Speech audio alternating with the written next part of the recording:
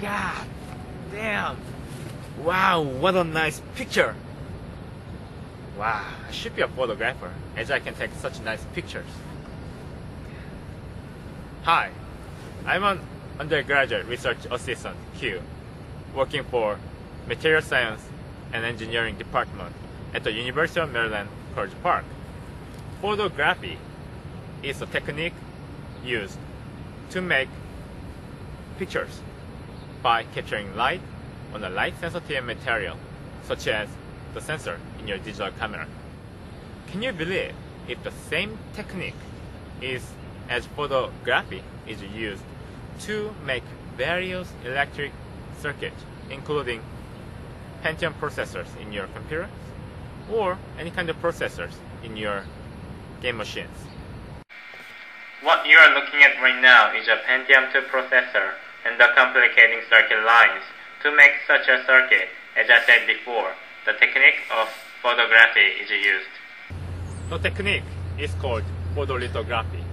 Although photolithography is not exactly the same as photography due to different medium and light source used, you can easily notice that the two words actually sound alike.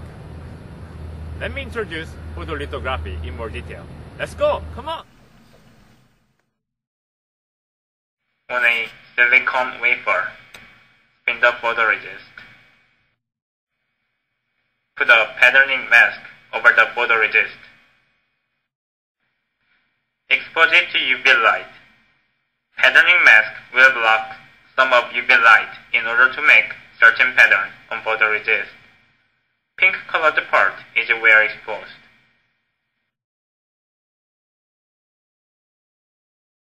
After exposure, take off the exposed photoresist with developing process. During this process, exposed photoresist will easily come off and there will be a clear pattern at the end.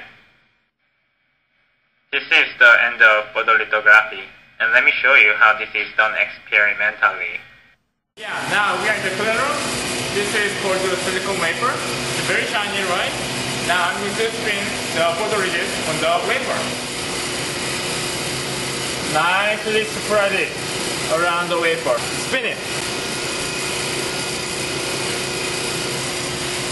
It's done now. Photoresist is on the silicon wafer. Now I will give it 30 minutes hard baking for dehydration. Now it's time for exposing. This is UV light source. And this is mask, patterning mask. And right here I have the wafer. Basically what I'm going to do is I'm going to put this mask over the top of the wafer and then expose that to the UV light.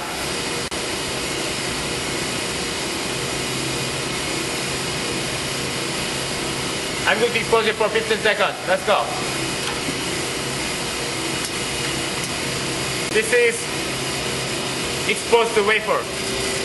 What I'm going to do now is going to develop the photoresist. What I have here is I have exposed the wafer with the photoresist and I have the developer.